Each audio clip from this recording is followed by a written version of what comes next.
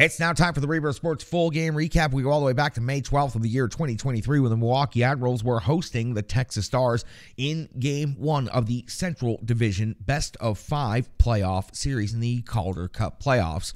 Carl Taylor uses his line participants in the following ways. Your left wingers for the game are Schneider, Afanaseyev, Evangelista, and Rushev. Your centers are Sanford, Jankowski, Huntington, and McCarron. On the right wing, Tomasino, Sherwood, Kemmel, and Angelo.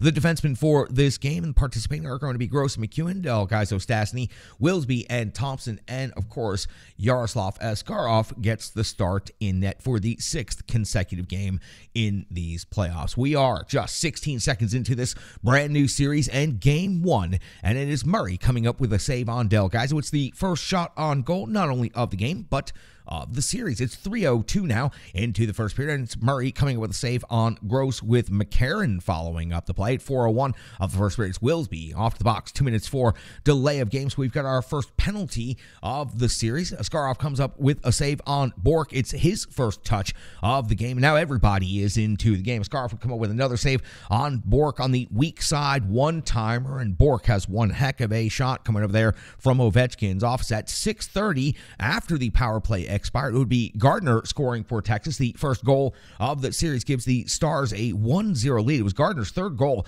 of the playoffs. It was a wrist shot off of the rush from the right-hand side. Looked like it might have ski-ramped off of the defenseman's stick just a little bit, but makes no difference. It's in the back of the net. It's the first goal of the series. Texas holds a 1-0 lead. 6:30 into the first period. 8:26 into the first period. Murray comes up with a save on Evangelista from the left circle. 8:57 of the first period. Murray comes up with a save on Wilsby through some heavy traffic. 12:09 in the first. Murray comes up with a save on Schneider plus the follow-up rebound opportunity. 12:55. Murray another save on Sanford, this time also at close range. 15:59 of the first period. It's going to be Butcher going off the box. 2 minutes for hooking, giving the Milwaukee Admirals their first power play opportunity of this game, and it's going to be Luke Evangelista cashing in with his third goal of the playoffs. It was a heavy shot from the slot over the glove. Sherwood with the feed off of the wall. Slick, heavy pass, even slicker, heavier shot puts Milwaukee on the board with their first goal of the series, tying the game up at 1 apiece. 17:08 of the first period. Askarov comes up with a save on Petrovic.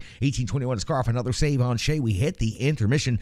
Milwaukee out shooting Texas 16-11 after the first 20 minutes of the series. We roll into a clean sheet, and we go 1:02 into the second period. Askarov is coming up with a save on Butcher at 4:22 of the second period. Del Gaiso off to the box. 2 minutes for tripping. Askarov comes up with a save on Bork. Askarov then comes up with another save on Reedy. Really good scoring chances there for the Texas Stars in some close range scenarios. 6:45 into the second period. It's Murray coming with a save on McEwen from the low slot. The first shot on goal for Milwaukee in the second period comes at the 6:45 mark of the second period. 6:53. Askarov back to work with a save on Caro. A large scrum after the whistle right here, and that's going to lead to tough day off to the box. 2 minutes for roughing. Looked like we were going to have matching minors, but it is Milwaukee coming out of this with the power play opportunity. It's Murray coming in with a big save on Sherwood, and thankfully for the Stars, the Admirals, uncharacteristic, a very sloppy power play, drop passes to nowhere, passes that could not connect out near the blue line,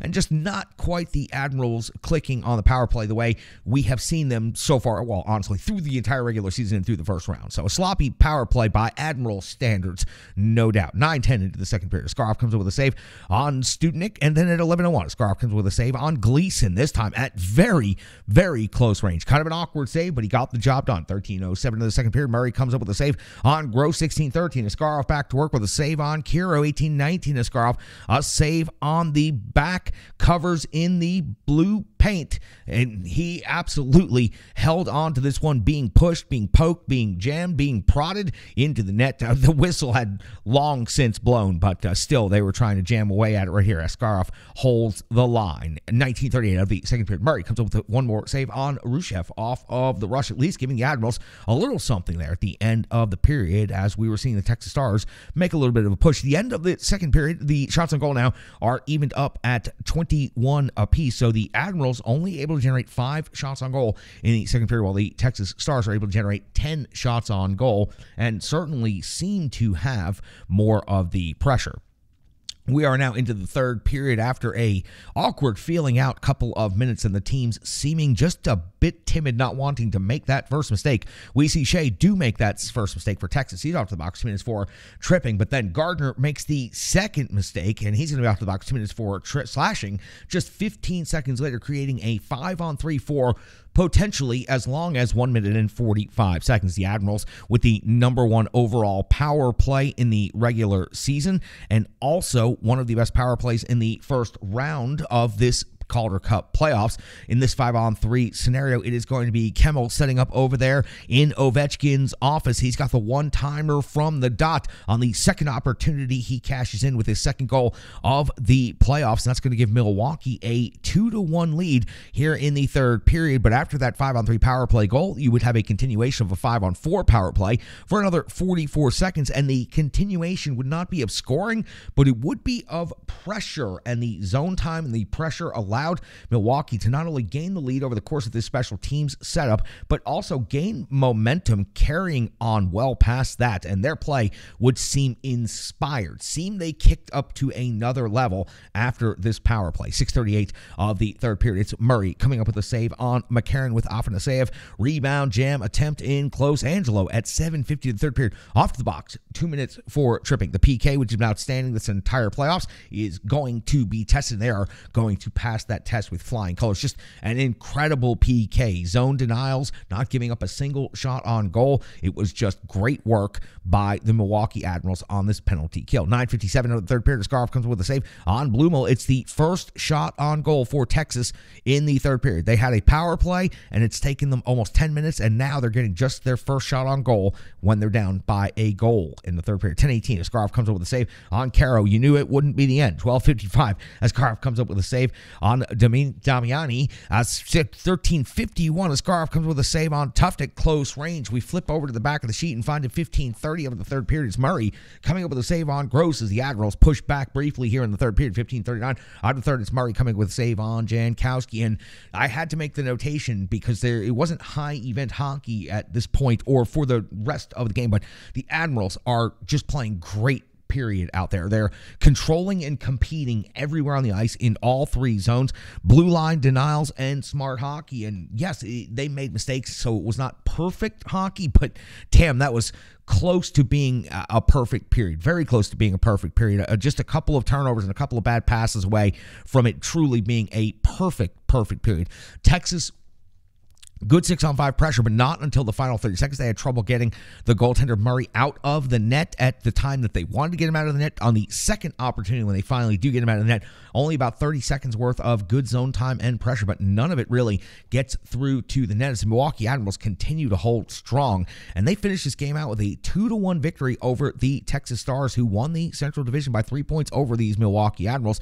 But now the Admirals hold the 1-0 lead in this best-of-5 series, out shooting Texas 33-27 in this game. So that means the Admirals only gave up 6 shots on goal, 6 total shots on goal in the third period, and that includes being shorthanded for 2 full minutes, and that also includes the 6-on-5 scenario there at the end of the game with the empty net. So the Milwaukee Admirals put together a masterpiece of a third period. It was a full team effort there in the third to secure the 1-goal victory for the Milwaukee Admirals, giving them a 1-game lead in the best-of-5 series. It's the first time the Texas Stars have taken a punch in these playoffs, sweeping Rockford before this. The first time they have suffered defeat. I expect they are going to respond and escalate coming up in Game 2. We've got a whole lot more to talk about. That was just the Rebirth Sports full game recap. We are just getting started right here. We've got full analysis coming up after the break. We've also got the Renegades of Puck, the box score.